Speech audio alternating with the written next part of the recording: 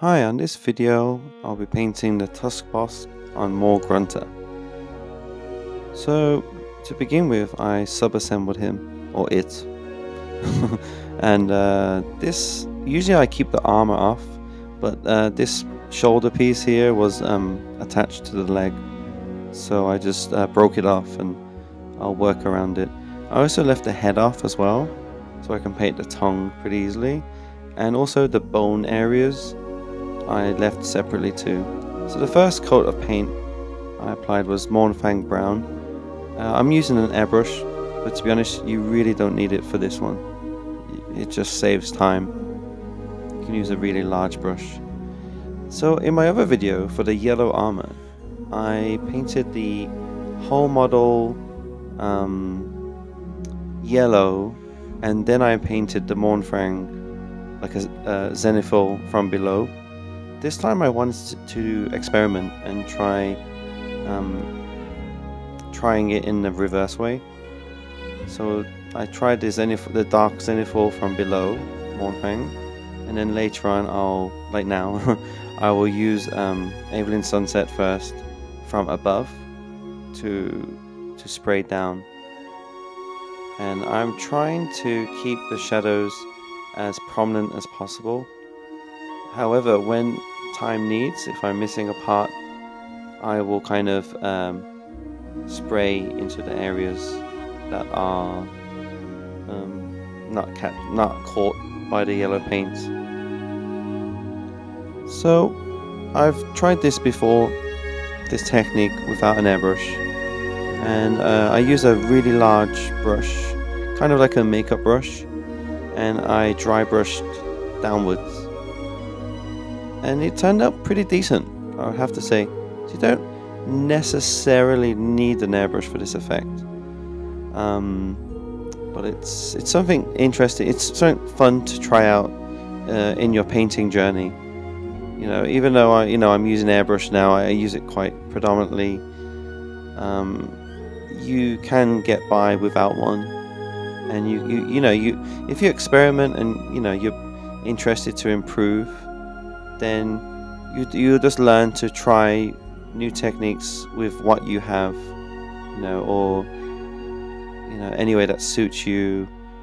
And then you might find it like, oh, I like dry brushing more than using an airbrush. An airbrush is too fiddly, or I just don't have the money to buy one, or I don't have the space.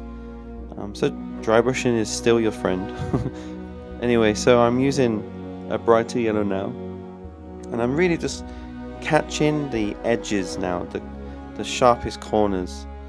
But actually saying that, I still went a bit overboard with it, so I'm not too happy with it. I'm doing the same thing here with all the orc armor. Even the guys, there's 2 orcs on the side with big choppers. So, but don't worry, later on I'm gonna try something else that will negate all these mistakes, I feel. So you'll find out, and you can leave a comment and see if you think it looks better. If you want to compare the last video's technique of yellow armor with this one, yeah, in the comments just give me a message and see what you think. As I said, this video is kind of like an experiment on how a reverse zenithal would work. Okay, so now I'm just touching up some of the armor, and I'm still paying attention not to add too much of this bright yellow, because then you won't see all the Evelyn Sunset. And actually on this camera, it does look pretty bright, but in person, once it kind of dries, it does dull down a little bit. And don't worry if it's going over the fur and so on, because later on when we add some contrast paints and so on, they actually kind of use this yellow as like a highlight. It kind of brings out some of the fur. And we'll be doing more dry brushing and highlights later on. So here I'm adding some Evelyn Sunset, just to touch up some areas where I want to be a little bit darker, kind of like a mid-tone.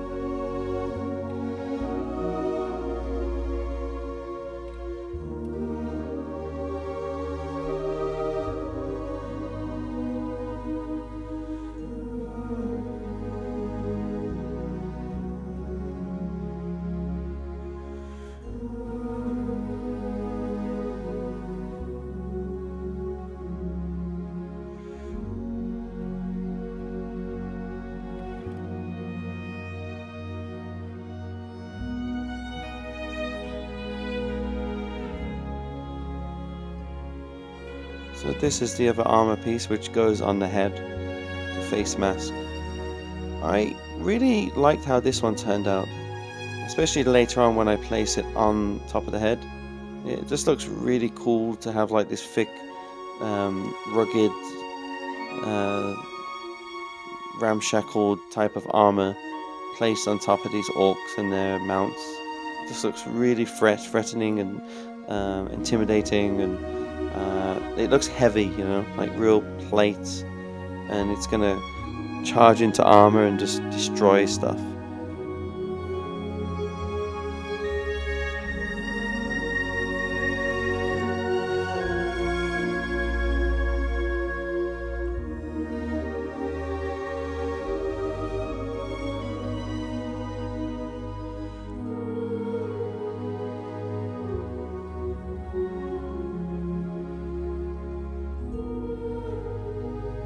So now I'm going to use Night Quester Flesh. You can use other paints that are similar to this kind of brown. This is the base color for the skin of the flesh of the mount. So I'll add this to the face and the legs. And surprisingly, this model doesn't have too much flesh. It's mostly fur. I think I seem to remember when I was painting the smaller pigs, the Maw-grunters, there's more fur, but I could be wrong. Maybe they have a little tail and, and other parts. So yeah, this is a really nice. I was going to use Bugman's Glow, but it's a bit too, shall we say, pink. And I wanted to have a darker browny type of skin tone for the base color. And I'm just going over the tongue, even though the tongue will be a different color later with some different highlights. So yeah, just cover all the flesh areas with this paint.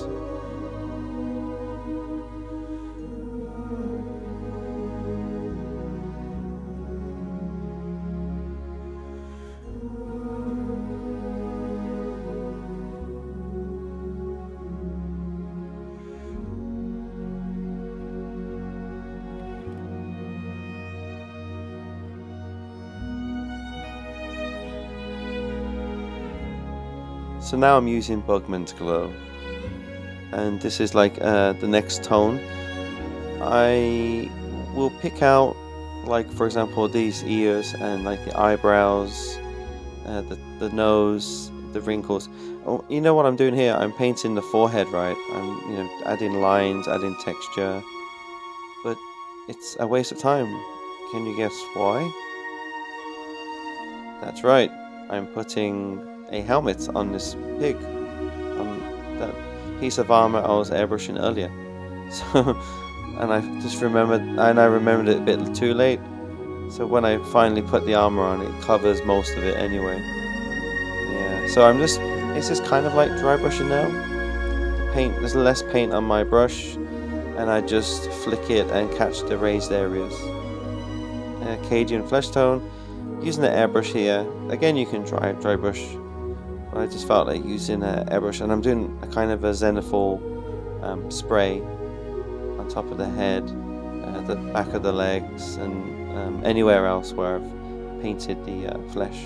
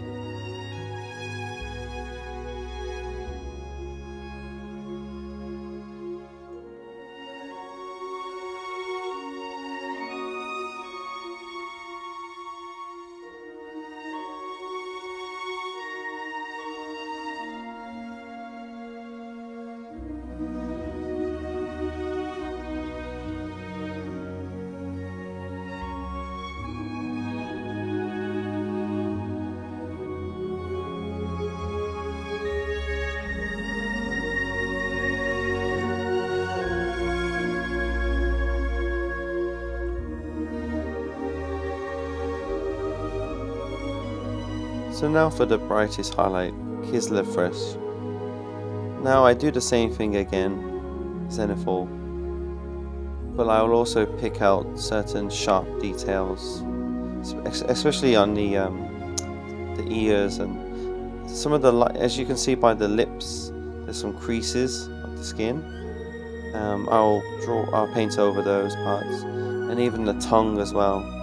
Because what's good about contrast paints is, you know, you can add all these layers of colors and so on, and then once you paint over it with the contrast paint, it will pick up these colors, but it will change them a bit, and it will kind of save you a lot of work in terms of, you know, edge highlighting things. So I really love using contrast for fur, especially when it comes to painting armor. Like this kind of armor you can't really paint separately, so I just, you know, I work around it.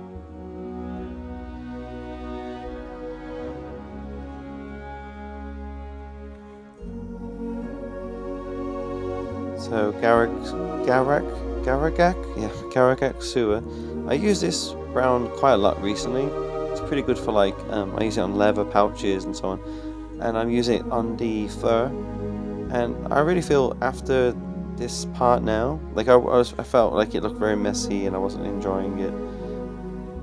I think we all have that moment where we're painting minis, and there's that time where it looks a bit messy or rubbish, and you know, you want to give up, but keep going, and then that's the fun part then, because it comes together.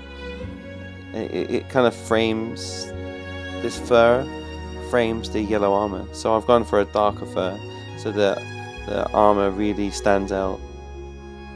And now I'm dry brushing over it. It's a really good and easy way. You know, even though I use airbrush, dry brush is a technique I love using, and I find it so useful. Doomball Brown. I haven't used this paint in a long time. But I really wanted to use a brown for the straps, but I didn't know, I didn't want to choose a paint that was similar to the fur, so or I didn't want to use black either, so I just went over all the leather areas. Of course I will add some different paints to them later, but the base color was Doomball Brown, and then later on I can decide which color I'd like to add to them, or which highlights I would need. It does help put things into perspective.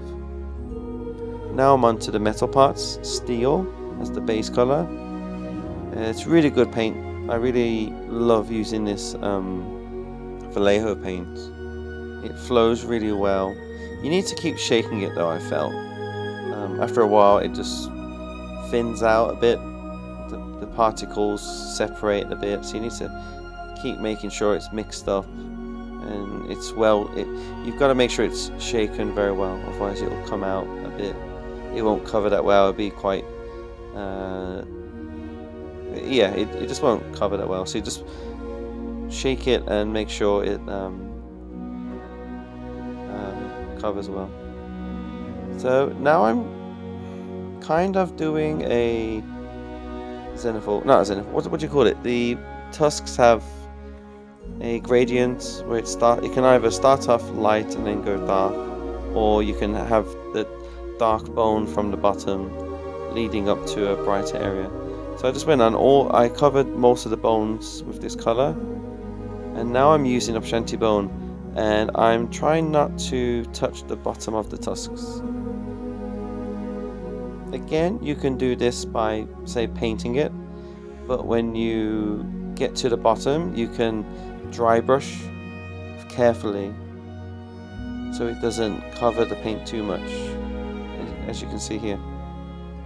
And I'm doing a Zenithal now on these bones. I think looking back on it, I could have just painted it Opshanti or any other, you know, Wraith Bone or whatever, and then I could have just added Agrax Earthshade, and I think that might have been nice too. But again, as I said before, I'm experimenting in this video a bit, and if you like it, then you can use it on your mini. If you think you have a better way of doing it, then you can just ignore it, or even give me some tips as well in a video. I'm always happy to learn new techniques and especially saving time. We have so many minis to paint recently. Steel. I'm picking out the metallic areas on the bone areas now, and I'll do the same on the orks, the riders, the chains.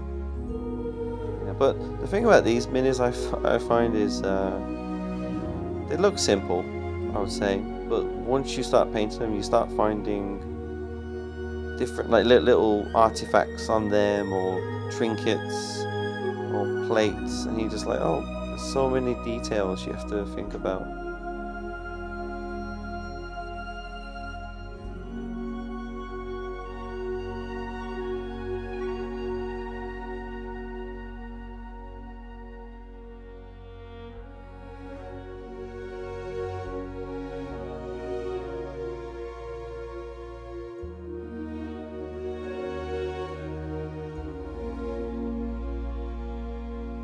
So for the Ard boys, the troops, I will also do this color scheme too.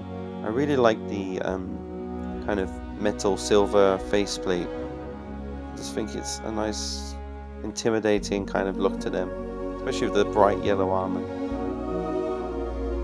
So now I'm adding a shade, but I've heavily diluted it just over the skin. I'm just thinning it all down, and wherever it pulls, I move it around, and I go, as you can see here, I'm going over the dark areas of the bone, of the tusk, and I stick it on there, and then I drag it away from the white bone. I drag it towards the gums.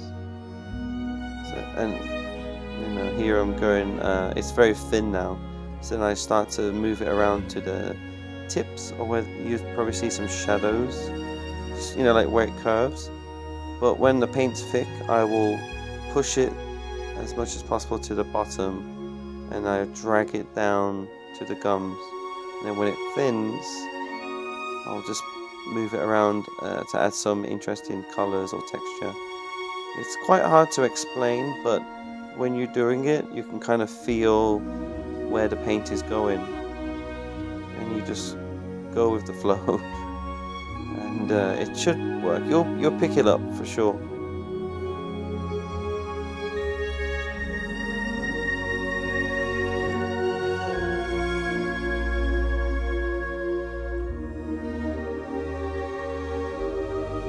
So after shading and tying all the colors together, I go back with Kislev and I just pick out the areas, the sharpest points.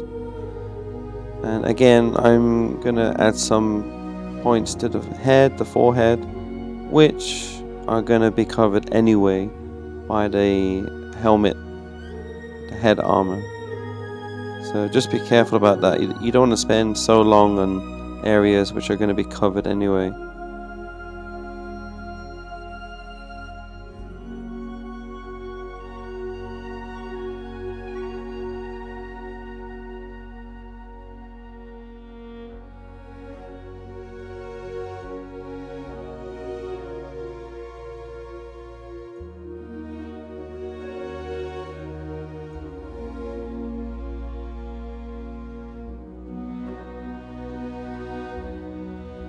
So I've got thinned down Garrick sewers again, Garagak? I can't remember the name.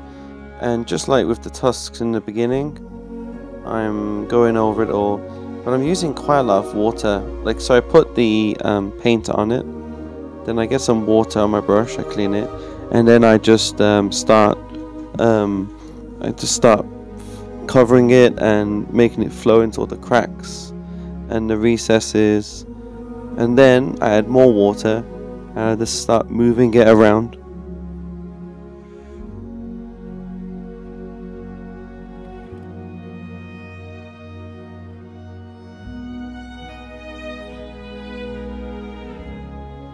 So now I dry brush with Upshanti bone.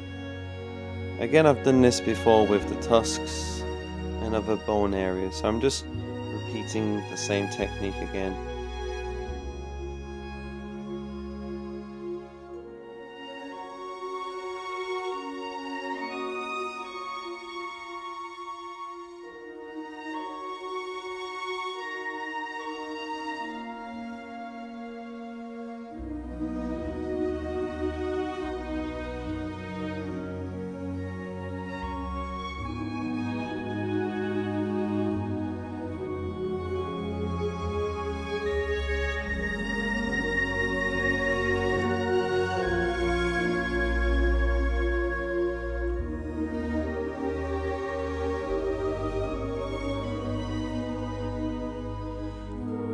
So now time for more contrast, Black Legion. I like to paint the trousers, or the pants if you're in America, of the orcs. I just think any kind of dark clothing is a really nice contrast compared to the yellow, and it also helps separate parts of the armor too. So now I'm painting some symbols which are pre-printed, and I'm also like, there's these kind of like sharp bits of metal around the model, and I just basically paint them black and try to break up all this yellow armor. You can also paint it dark silver if you wanted to. You know, you can vary it. You know, it could be ramshackled pieces of iron plate stuck together. So this is how it looks. I've done the tusks, the armor by the tusks.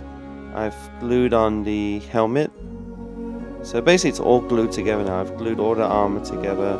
I've glued the bone parts. And now this is, at this point I kind of felt like it was coming to where I want it to be. So I used Upshanti bone again. You can use Wraith bone if you really wanted to. And I'm just painting all the bandages and all the wraps.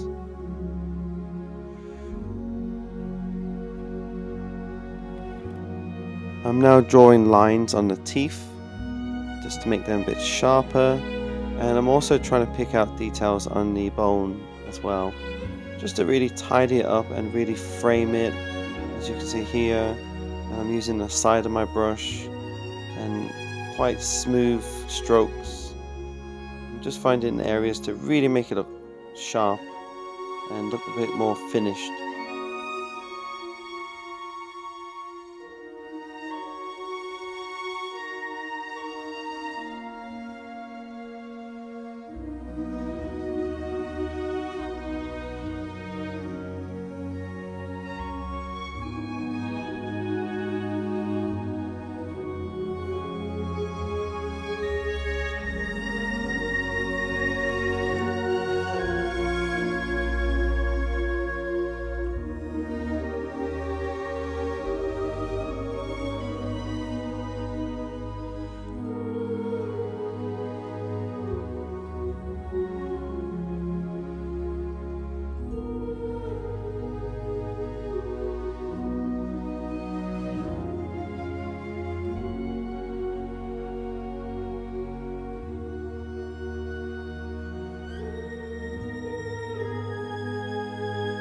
I nearly forgot the teeth as well, so I'm just doing the same on the teeth, painting them and adding some texture.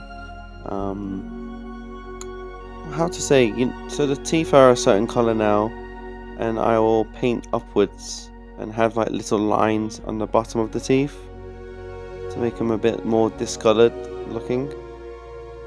And then I also forgot to do the head of the boss, because he has a skull helmet, so I did that one, and the riders on the side, they also need this. And by painting the way I'm painting it in a kind of, doing all my metals first, and I'm doing all my cloth first, the armor first. All this is saving so much time rather than spending so long finishing one part of the model and then moving on.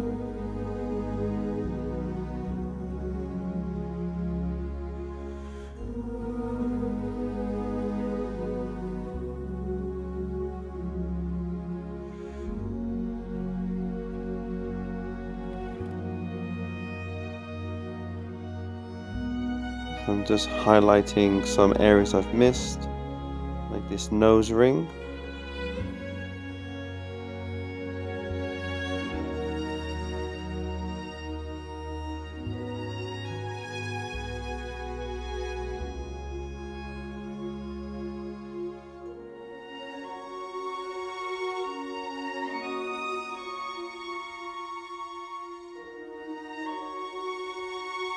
So I wanted to go back to this model here, the rider, the Tuskboss, and I wanted to add some silver parts to his armor.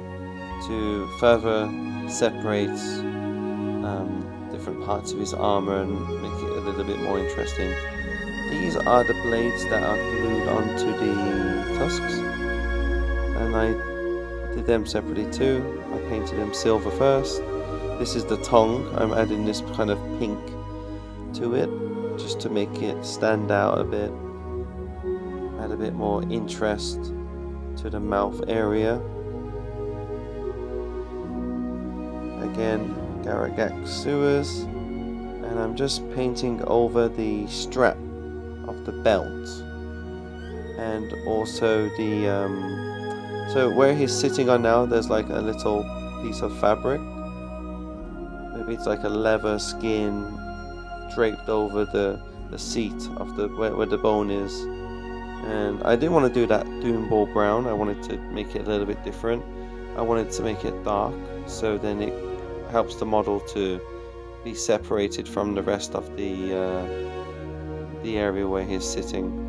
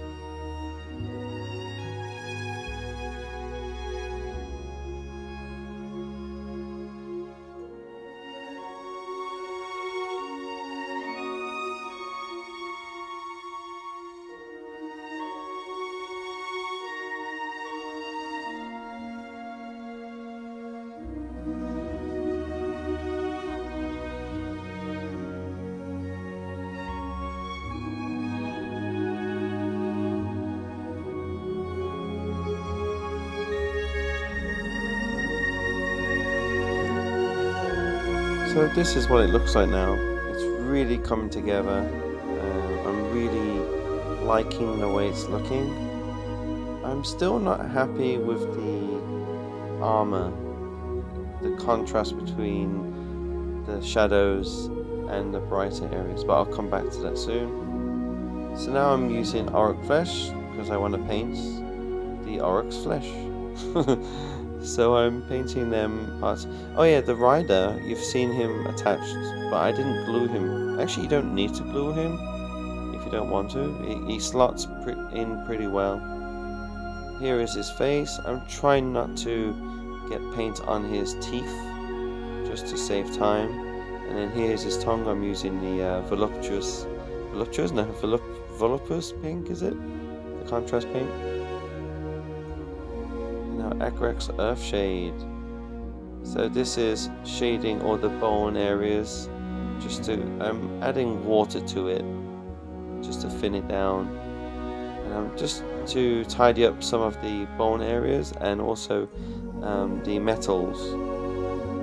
I'm preparing them for their highlight, and also the cloth area behind the feet as well.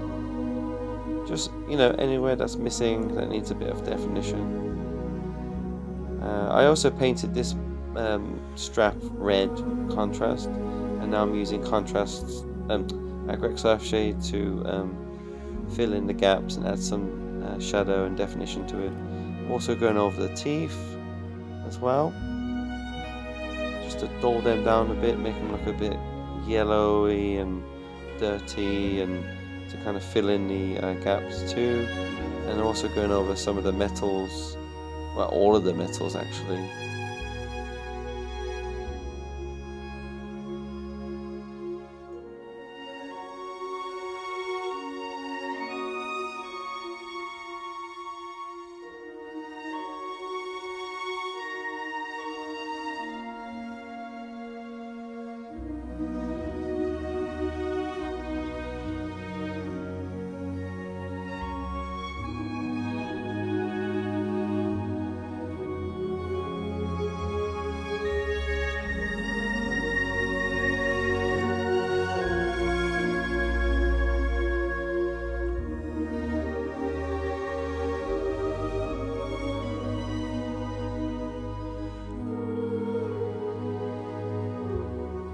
not too experienced with orc flesh, so I'm using Aphonia Green Shade, is it? I forgot the name.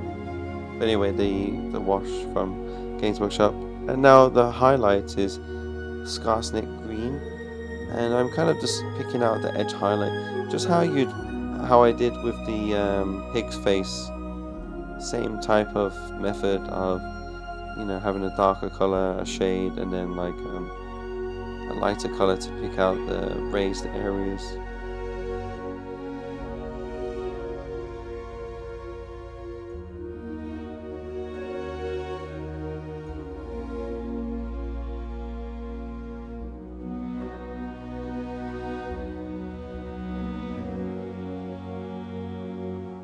Using Plague Bearer's flesh to paint over the slime in the mouth, the saliva. I want it to look a bit infected. So now here's the new technique I'm trying. Rust streaks from Vallejo. Sorry, not Vallejo, 8K Interactive. I've varnished the model so it's very shiny now. And I'm just painting over all of the yellow armor parts with this special rust pigment. So it's liquid form, and I'm just painting it on. I'm using an older brush, and this is a alcohol base. You need alcohol to remove this from the model. So it actually looks kind of interesting when I've painted the whole model with this color. I showed it to my friends, and they were like really curious on what happened to this model. It was bright yellow, and now it's all like a dirty, rusty looking scrap heap.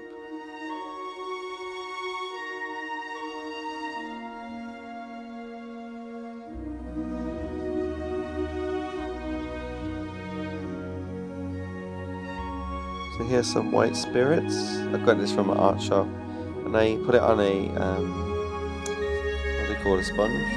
I forgot the name of it now. And I just dab the raised areas, and then I start sliding it down. But dabbing helps a lot. And then I just pick out the areas where I intend to have the shadows and streaky parts.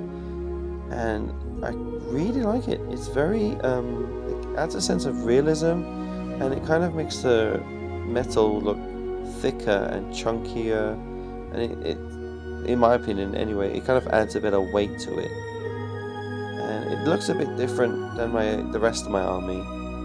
But I'm tempted to go back to the rest of my army and add this step now where I varnish it, and then I use this rust streaks just to add that bit of extra intensity to the shadows. Just let me know what you think of this technique. This is how it looks. I've added a matte varnish, not too heavy, to seal it and cover it, and I'm really happy with it. I'm really chuffed with how this looks. Now, because I've added matte varnish, I need to add some bright kind of metallic, so I'm using silver this time. I was using steel before, now I'm using silver. I'm just picking out all the rivets, the chains, the blades. I'm edge highlighting the blades using the side of my brush, and then I'm using the brush to kind of draw lines where that blade has been used and hacked away at things. So it'll add a lot of shape and motion to it.